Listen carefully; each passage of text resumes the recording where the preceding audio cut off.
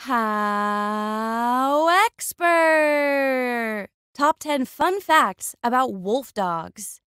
HowExpert publishes quick how-to guides on all topics from A to Z by everyday experts. Visit howexpert.com to learn more. Make sure to subscribe to our YouTube channel for more HowExpert Top 10 videos in the future. Moving on, let's talk about the HowExpert Top 10 fun facts about wolf dogs. Number 10. There are a couple different dog breeds that originated as wolf-dog crosses. Aside from the generic wolf dogs, which are not regulated or recognized by any registries, there are a couple of dog breeds which actually originated as wolf crosses with dogs. One of these dog breeds is the Czechoslovakian Vlach, which was created in the 1950s to work border control in Slovakia and the Czech Republic. This breed doesn't normally hold any wolf content anymore and are recognized by the Foundation Stock Service of the IKC, American Kennel Club, the UKC, United Kennel Club, and the FCI, and are used in police work, search and rescue, therapy work, and are said to make great agility and dock diving dogs. Another of these breeds is the Saarloos Wolfhound, which can be traced back to a Dutch breeder in the 1920s. And they were created as an effort to improve shepherd breeding stock and prevent canine distemper. Though the breed didn't accomplish what it set out for, they are recognized today by the FCI and the Dutch Kennel Club. Number 9. Wolf dogs are not legal in every state in the U.S. Wolf dogs, while actually being considered a domestic dog, are listed under the same category as such dogs as pit bulls, German shepherds, Rottweilers, etc. They are a wildly misunderstood and misrepresented dog breed, and therefore there are a lot of common misconceptions about them. One of these misconceptions is that they're a dangerous animal, when they are more likely to run and hide from danger because they're very timid animals. So because of this misinformation, there are some states, counties, and even cities that have specific legislation covering wolf dog ownership. Some states, like Missouri, allow wolf dogs statewide, but require permits to own a wolf dog. Other states like Michigan, Georgia, and New York, it is completely illegal to own any wolf dog. Then there are states like Tennessee, where wolf dogs are accepted statewide. However, there are certain counties, like Knox County, where they are illegal.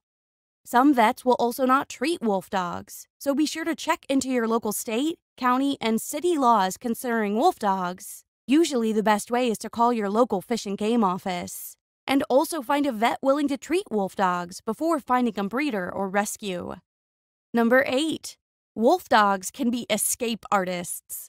Wolf dogs are very smart animals that require a lot of mental stimulation.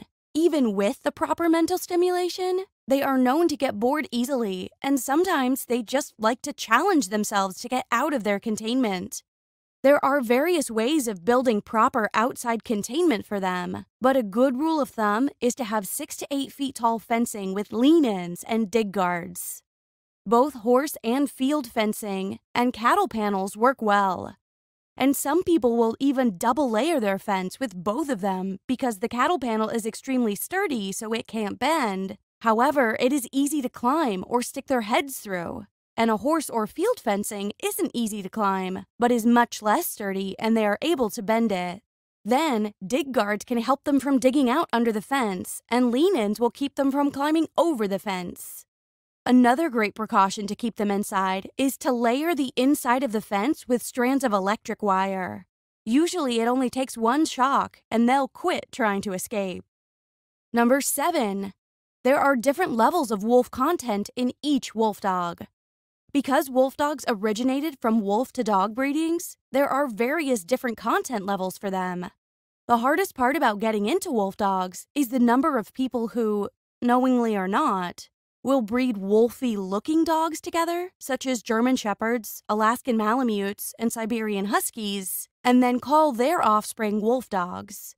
That is called misrepresentation. And while some people do it deliberately, just to slap a wolf dog label on their dogs to get more money for puppies, or just to say they have a wolf dog, there are a lot of people who just aren't fully informed on what to look for, etc. And up until a few years ago, there was no really accurate way to keep track of whether these animals had wolf content in them or not. Then, Embark came out with the most accurate DNA test there is for determining wolf content in dogs. This is the only way to know for sure if your dog has wolf content and how much they have. The content is usually broken down into no content, low content, mid content, and high content. And while some people will get more detailed than others, there are 4 main content levels. No content would be for dogs with 0 wolf to around 10% of wolf. These would be pure dogs or dogs with recent wolf heritage and have so little wolf content in them that their phenotype as pure dogs will act as pure dog. Low content is usually considered to be roughly 10 to 50% wolf. These dogs could phenotype to look more and act like dog than wolf, and some can even pass as pure dogs. Mid-content range is about 50 to 80 and will phenotype to look and act roughly evenly wolf versus doggy. High content would be 80 plus, and these dogs will phenotype to look and act almost pure wolf. Number 6. Some wolf dog lines are bred for specific purposes, others just for companions. There are more and more wolf dog breeders who are actually trying to better the breed nowadays and are breeding for specific purposes, instead of just trying to produce wolfy-looking animals that can't do anything except sit in your yard. These animals are capable of so much if worked with properly, though if you're just looking for a companion, they're great for that as well. However, there are breeders out there breeding towards specific purposes now, including mushing sports, canicross, bike joring, sledding, etc., agility, dock diving, scent work, and other dog sports. While the AKC doesn't allow wolf dogs to be registered through their mixed breed registry to participate in these sports, some of them still allow wolf dogs to compete, such as dock diving. And the mushing sports they don't have to be registered to compete in, and they make excellent running, hiking, biking companions when raised properly with socialization and training. Number 5. Wolf dogs usually prefer to be outside. While we would all love to cuddle our dogs on the couch, wolf dogs tend not to be super cuddly dogs, and they just prefer to be outside. Some of them will do well inside, especially the low contents, and even some of the mid contents, but they will still need a lot of outside activity to keep them occupied and active. There have even been known to be a few high contents who do well inside, if exercised properly and given the proper mental stimulation. But they can be destructive, so even if they do well inside, they aren't normally safe to leave unattended inside the house, and will need to be crate trained for their safety, or put in a secure outdoor containment when they can't be supervised. Number 4. Wolf dog puppies get pulled from mom and bottle fed as pups. Because wolf dogs tend to be very timid animals, to give them their best shot at being social animals, breeders will often pull them from their mom between 10 days and 14 days old, before their eyes are open, so they can imprint on humans and learn how we're not going to hurt them. This may seem cruel to some, but the moms do pretty well with it, and the puppies get the best start in life to be social and not terrified of new things. Breeders will, during this time, introduce them to as many new sights, sounds, smells, etc. as they can safely do before the pups leave for their new homes. Which is another difference. The best time to pick up your wolf dog puppy is between 4 and 6 weeks of age, because this is their crucial bonding window, and if you wait longer than 6 weeks, it will sometimes be more difficult to bond with your puppy, and the transition will be more difficult for them as well. Number 3. Wolf dogs don't normally get along with other dogs of the same sex. Wolf dogs tend not to do well with other dogs or wolf dogs of the same sex, even after they've been spayed or neutered. They are territorial animals, and while they're not aggressive towards humans in the slightest, they will protect their territory from what might be deemed as competition to them. There are some exceptions to this, of course, but the best course of action if you want more than one dog or wolf dog is to get opposite sexes and get them both spayed or neutered so you don't have to worry about oops litters. Number 2.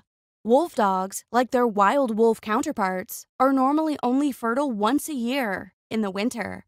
With dogs, you might notice that some breeders will have multiple litters with their females each year.